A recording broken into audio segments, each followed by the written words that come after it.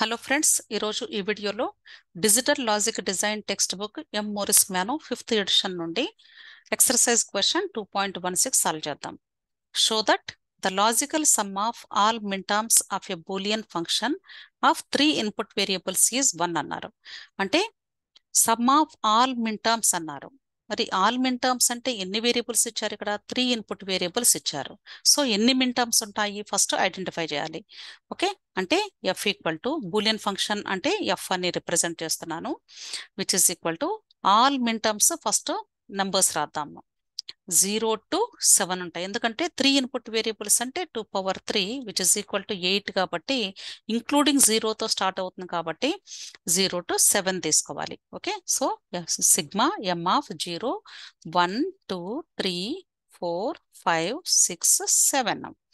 Okay, వీటికి binary form తీసుకున్నట్లయితే 0 అంటే 0 0 0, 1 అంటే 0 0 1, 2 మీన్స్ 0 1 0, ఇలా 0 to 7 ఈక్వలెంట్ బైనరీ ఫార్మాట్ రాశాను. దీనికి equivalent product terms using 3 input variables రాద్దాము. 3 input variables నేను ఏబిసి అనుకుంటున్నాను. ఓకే, సో ఫార్మేషన్ వచ్చేసి ఏ dash B dash C dash. First 0 0 0కి నెక్స్ట్ ప్రోడక్ట్ ఏ డాష్ బి డాష్ సి. 0 ఉంటే కాంప్లిమెంట్ రాయాలి, 1 ఉంటే నార్మల్ ఫామ్ రాయాలి. ఇలా మిగతా టర్మ్స్ కూడా రాద్దాము. ఓకే, నెక్స్ట్ ఇప్పుడు సమ్ ఆఫ్ ఆల్ మిన్టర్మ్స్ అన్నారు కాబట్టి ఈ ప్రోడక్ట్ టర్మ్స్ అన్ని కూడా సమ్ అప్ చేసి దాన్ని సింప్లిఫై చేస్తే వచ్చేటువంటి ఆన్సర్ మనకి 1 రావాలి. ఓకే, ఈ టర్మ్స్ అన్ని కూడా కలిపి రాసేసాము. ఓకే, ఈ టర్మ్స్ ని సింప్లిఫై చేయాలి. ఏ టర్మ్స్ ని మనం కామన్ గా తీసుకుంటే సింప్లిఫై అవుతుందో ట్రై చేయాలి. ఓకే, ఇప్పుడు ఫస్ట్ 2 టర్మ్స్ తీసుకోండి. ఏ డాష్ బి డాష్ కామన్ ఉంది, దెర్ఫోర్ ఏ డాష్ బి డాష్ తీసుకున్నాను, therefore C dash plus C. Similarly ఇక్కడ ఏ డాష్ బి కామన్ ఉంది, therefore a dash b common తీస్తే c dash plus c plus again ab dash common ఉంది, therefore ab dash c dash plus c plus again last 2లో కూడా ab common ఉంది కాబట్టి c dash plus c తీసుకున్నాను. This gives rise to c dash plus c అంటే 1 కదండి, ఈ bracket terms అన్ని కూడా 1 అయిపోతాయి. therefore remaining product terms a dash b dash plus a dash b plus AB dash plus AB మిగిలినాయి, which is equal to again ఈ రెండు తీసుకున్నట్లయితే ఏ bar common ఉంది, therefore B dash plus B plus a common ఉంది, B dash plus B. Again B dash plus B అంటే 1, therefore ఏ dash plus ఏ మిగిలింది.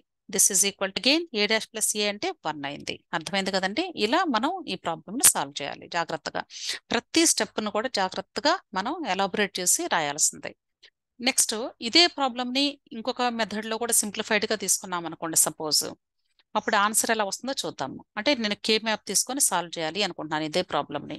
Okay, so 3 variable K map తీసుకోవాలి. అంటే ఏ BC 0 1 0 0 0 1 1 1 1 0. ఇక్కడ అన్ని మిన్టర్మ్స్ ఉన్నాయి కాబట్టి కంపల్సరీ అన్ని బాక్సెస్లో కూడా నేను 1s పెట్టాల్సిందే. అర్థమైంది కదా? సో ఇక్కడ గ్రూపింగ్ చేసినట్లయితే 8 1s గ్రూప్ అవుతుంది కదండి. టోటల్గా ఆల్ 1s కలిపి ఒక 8 1s గ్రూప్ అవుతుంది. So what is the answer? F equal to ఇక్కడ ఏ మిస్ అవుతుంది, ఎందుకంటే ఏకి 0 1 2 తీసుకున్నాము. అలాగే ఇక్కడ వర్టికల్ గా చూసినట్లయితే అన్ని కాలమ్స్ లో ఉంది అంటే బీసీ 2 కూడా మిస్ అయిపోతున్నాయి. సో ఎఫ్ ఈక్వల్ టు 1 వచ్చేసింది. అర్థమైందా? ఇలా 1 సింగిల్ స్టెప్ లో ఆన్సర్ చేయొచ్చు కే మ్యాప్ తో అయితే. అలా కాకుండా ఒక 3 మార్క్స్ 4 మార్క్స్ క్వశ్చన్ అయితే కానీ ఇలా ఎలాబరేట్ చేసి రాయాల్సి ఉంటుంది. క్లియర్? Thank you.